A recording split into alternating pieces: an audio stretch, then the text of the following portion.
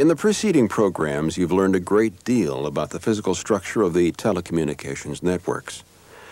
This program introduces the people and systems that monitor, manage, maintain, and provision the telecommunications networks. These people, the computer systems they use, and the functions they perform are collectively referred to as operations systems. Operations systems can be categorized into three broad functional areas: administration, provisioning, and maintenance. Administration services are the broad group of functions responsible for the operation and the profitability of the telco. Provisioning services are responsible for the acquisition and allocation of the materials and manpower required to install new facilities and complete new circuits. And maintenance services verify that network components work properly once they're in service. Computerized operations support systems have made possible many network capabilities and services not feasible before the computer entered telecommunications operations. Many of these computerized systems are linked directly to the telecommunications network, so that different aspects of operations can be closely monitored, controlled, and tested as needed. In this program, you'll be introduced to several types of computerized support systems, including order processing and billing systems, network usage and performance monitoring systems, network engineering and control systems, testing access and service tracking systems. To see how operation systems operate, let's look at three typical scenarios. Scenario 1 describes the sequence of actions and events that are required to provide a new customer with residential telephone service. We begin in a telco business office where customer service representative Thomas is in the middle of his workday. Good morning, Midstate Telephone Company. Mr. Thomas speaking. May I help you? Yes, I just moved into town and I'd like to get my phone hooked up as soon as possible. The customer service representative works at a computer terminal linked to an order processing system. To take this order, the representative must enter certain information into the system. Yes, sir. First of all, I need your name and the address of the home where you'd want the service installed. My name is Clinton W. Clark. The address is 3489 Rutherford Street. As far as you know, has this residence ever had phone service before? No, it's a brand new house. I'm just moving in. Could I interest you in any of our special services, such as call waiting and call forwarding? Yes, I'd like to have call waiting. The service rep continues with the call until he's entered all necessary information. The order processing system then provides an estimate of when service will be available at that location. This date is based on several factors, such as the time it took to do similar jobs in the past and the current volume of service requests. Okay, Mr. Clark, service will be available at 3489 Rutherford Street by noon on Friday. Well, that's great. Thank you. All right, bye. To provide Mr. Clark with the requested service, a circuit must be provisioned at the local loop level. Provisioning of this circuit will involve several steps. A computer automatically identifies and assigns an available cable pair to the customer. Because this is a new house, a drop will have to be run from the cable pair at the pole or pedestal to the new home. At the other end, the cable pair must be connected to the main distribution frame in the central office. Once the physical connections are made, the switch must be reprogrammed. This is done with a recent change message. Before service is turned up for the customer, a test of the circuit is run. Once the service order is entered, the order processing system passes information to other computerized support systems. This triggers a whole sequence of automated events. Let's take a closer look at how computerized support assists in the response to Mr. Clark's request for service. First of all, the service order is automatically passed from service order processing to a service order assignment system. The service order assignment system has immediate access to a facility assignment system. that identifies and reserves the available facilities to be used in building the circuit. More specifically, the facility assignment system identifies an available cable pair, the line from the switch to the cable pair, and the plug-in unit and channel slot if required. Once the facilities are identified, a line record for the circuit is created. Then the component elements of the circuit are posted as in use, making them no longer available for provisioning. At this point, the information takes off simultaneously in three directions: to the installation dispatch system, the frame management system, and the line provisioning system. At the installation dispatch system, a service order is produced for the installer who will connect the new home to the local loop. The installer locates the pole appearance or pedestal for the designated cable pair and connects one end of the drop cable to it.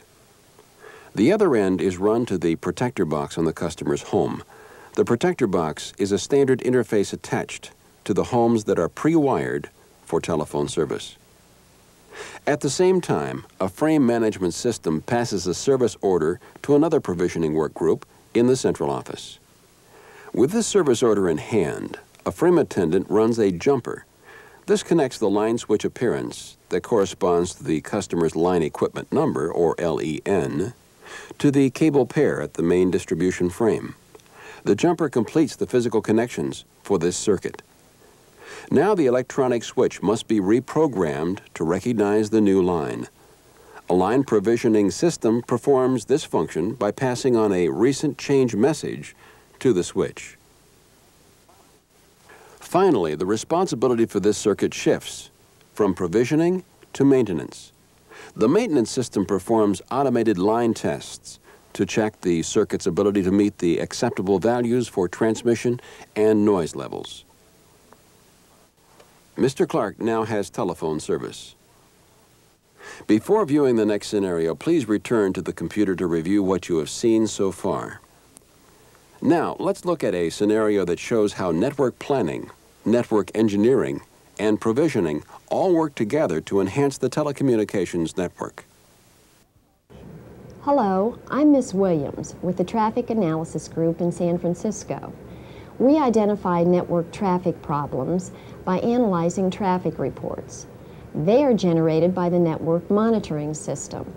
We recently had one problem situation that I'd like to share with you. We discovered that the traffic level on the trunk groups between San Francisco and Sacramento was unacceptably high. This problem first came to light 3 months ago when we began receiving exception reports. These reports indicated that the number of rerouted calls had surpassed the threshold value. This problem was supported by traffic reports. They clearly showed us that over the last 3 months, usage on these trunk groups had approached the unacceptably high level. I discussed this information with the rest of our traffic analysis group. We concluded that adding new trunks to these trunk groups was the best way to address this problem. More specifically, our plan was to make use of existing unused facilities to add trunks to the T1 system. Finally, we set the order completion date. This would be the date when the new facilities should be available. Ms. Williams and the Traffic Analysis Group sent their plan along with the data they collected to a trunk provisioning group. A member of this group is Mr. Will Dunn, who will tell the rest of this story. When we received the trunk group plan from the Traffic Analysis Group, we generated a trunk order. A trunk order specifies the characteristics of the trunks to be provisioned. Trunk characteristics include, among others, the endpoints of the trunks, the type of supervision that the trunks will use, the type of signaling, and the direction of traffic on the trunks. Next, we passed the trunk order to a network engineering group. The network engineering group employed a facility engineering system that automatically designed trunk circuits and reserved the available facilities on the T1 system. Before we continue, let's recap our provisioning process up to this point. First, the Traffic Analysis Group used data from the network monitoring system. They identified a problem and sent their plan to the trunk provisioning group, which generated a trunk order. The trunk order was passed to the network engineering group, which employed a facility engineering system. This system automatically designed and reserved the necessary facilities. The facility engineering system produced a trunk order document that specified the facilities on which the new trunks will reside. The trunk order document also scheduled the provisioning effort by defining the trunk engineering completion date, personnel assigned date, equipped and office tested date, plant test date, and finally, order completion date. By the trunk engineering completion date, the trunk order document was published. The shipment of equipment to the various field locations had been initiated. This was done automatically by a material acquisition system.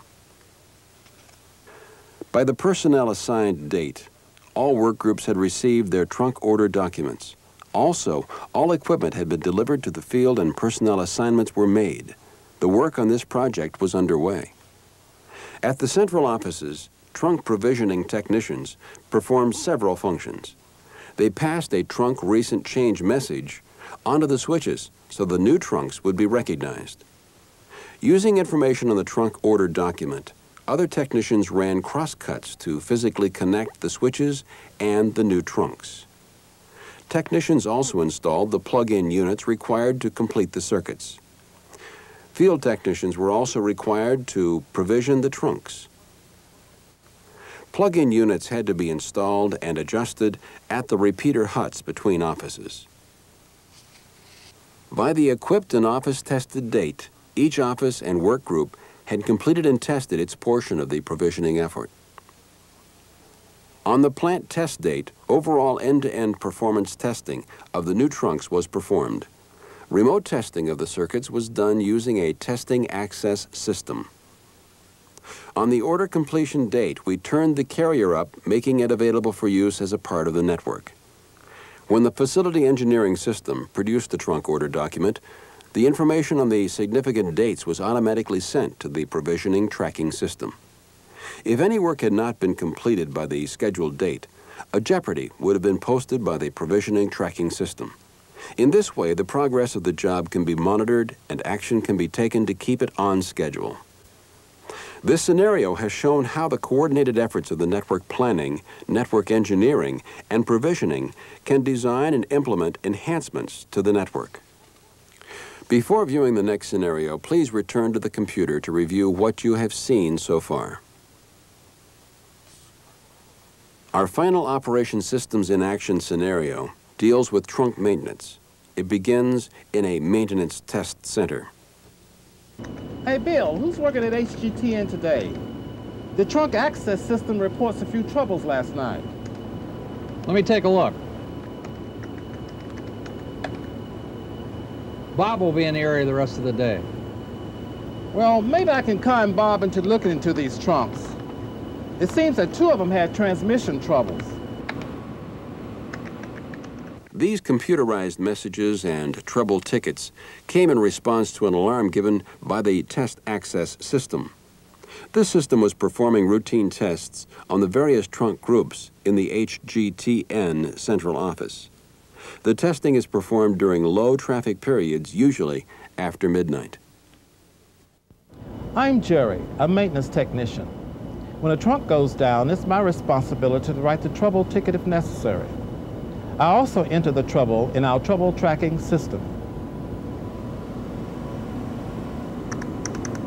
If the system hasn't already made the trunks busy to keep traffic off of them, I can make the trunks busy from my keyboard. I can also diagnose and restore these trunks from this position. I run diagnostics on the 2 trunks before I call Bob.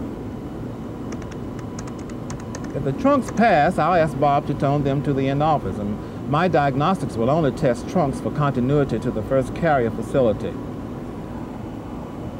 Well, just as I thought, the trunks pass diagnostics, but transmission problems are rarely detected by diagnostics. If Bob works with me, I won't have to assign anyone else later.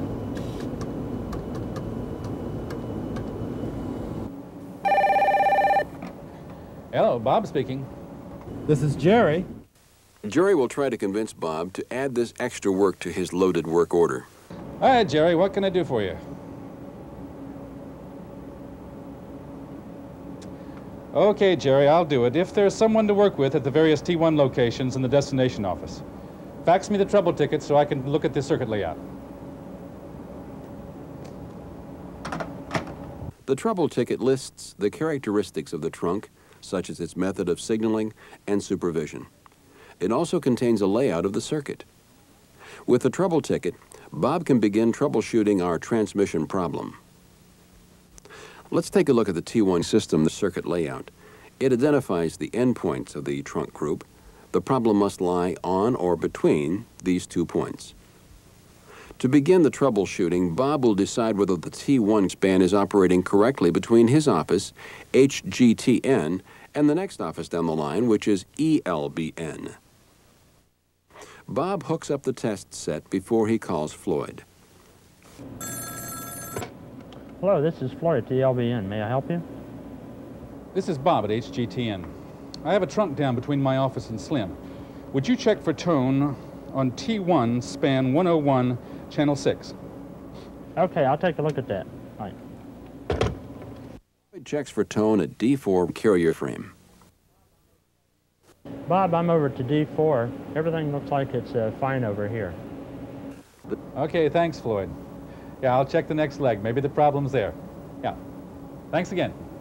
The test indicates that the trunk's transmission level is okay over the first leg of its path. Proceeding in this systematic fashion, Bob's next step is to check the next leg. This is Bob at HGTN. Would you check for tone on T1 span 111, channel 6?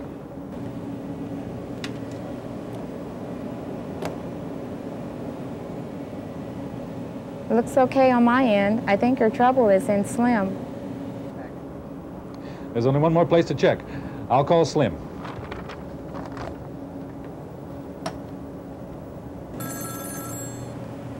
Good morning, Bridget. Hi, Bridget. This is Bob over in HGTN. Would you look for tone on T1 span 102, channel 6? Sure, hold on a minute. By using this computer, Bridget can check any channel in the D5 system.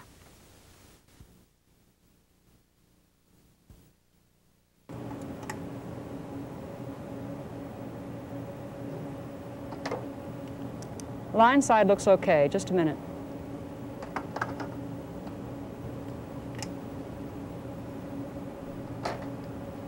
Looks like I have a problem with one of the channel banks. Hold on a minute while I change a pack. Bridget is changing the pack. She will also retest the channel to make sure she fixed the problem.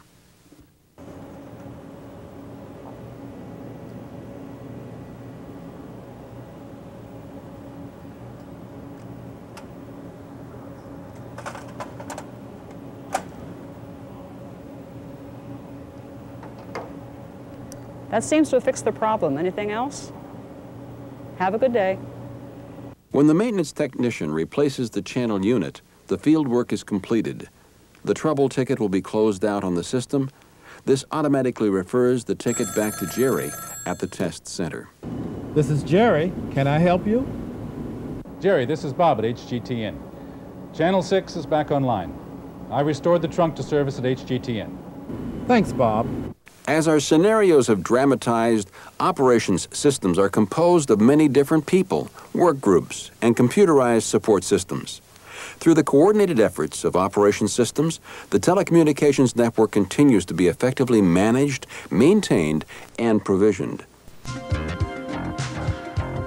Now, please return